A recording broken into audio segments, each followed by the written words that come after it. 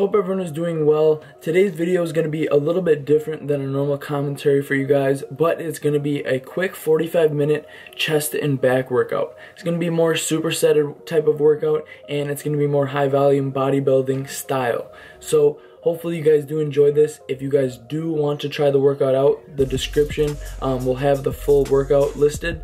And also just make sure that you guys leave a comment below telling me how you guys did enjoy it, if you did enjoy it, and how it went.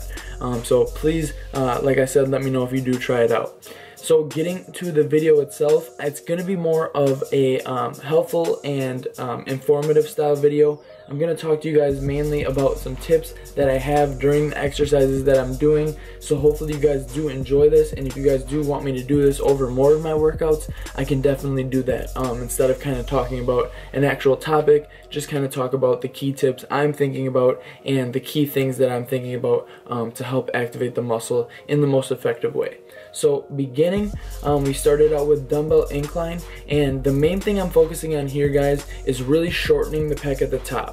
I'm doing 12 to 15 reps for most of these exercises with 3 sets, so really focusing on tucking my elbows to keep my shoulder in a safe position and keeping the dumbbells slightly on an angle, but really focusing on driving together and shortening the pec fully at the top. That is one thing dumbbells you're going to be able to do and you can't do with a straight bar. So focus on bringing the dumbbells together. You can touch them if you want, but really that's going to help engage the pec in the most effective way. I supersetted a dumbbell incline with a seated row, and really, guys, the main focus here is just driving your elbows straight back and keeping them tight to your torso as possible. That's really going to help engage the lats in the most effective way. Moving on to the next superset, I usually start with whatever body part I didn't start with. So I started with chest and the incline. Now I'm going to start with back and the lat pull down. Really focus on using the same movement pattern as you would for a wide grip pull up.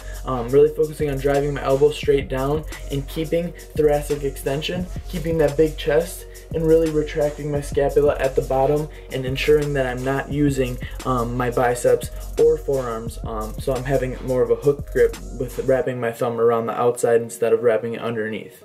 So moving on to the next supersetted exercise, I actually did the lat pull downs with this dip machine, and really focusing on just keeping the tension on my triceps and even engaging my chest a little bit. 12 to 15 reps there as well. So moving on to the next superset, I did a an isolation, what is it called? I can't even think of the name of it. It's a isolateral bench, so isolateral wide chest I believe it's called, and really focusing on not allowing the machine to bring my shoulders back farther than they're allowing, where it caused me some pain. So really just focusing on keeping a good constant tension and driving together at the top. I really enjoyed that exercise specifically because you can shorten the pec fully, unlike a lot of the chest presses and machine presses.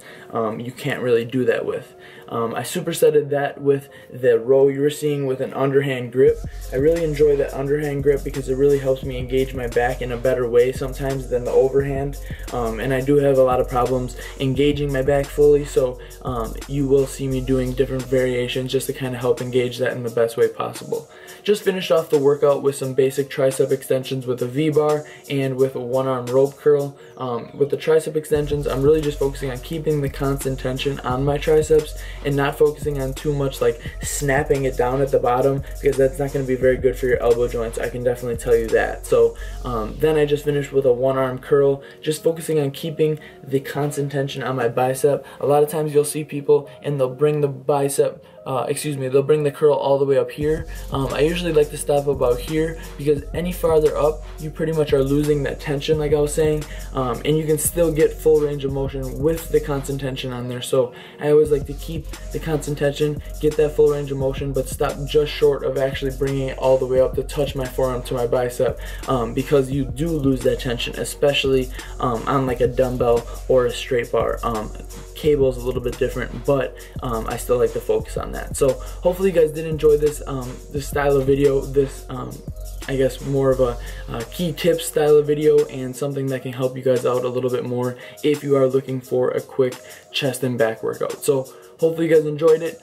Drop a like if you did, and subscribe to my channel. As you guys do know, I'm going to be uploading a lot more frequently. This is my 3rd day in a row uploading, so hopefully you guys are enjoying that. I'll talk to you guys tomorrow. See you guys soon.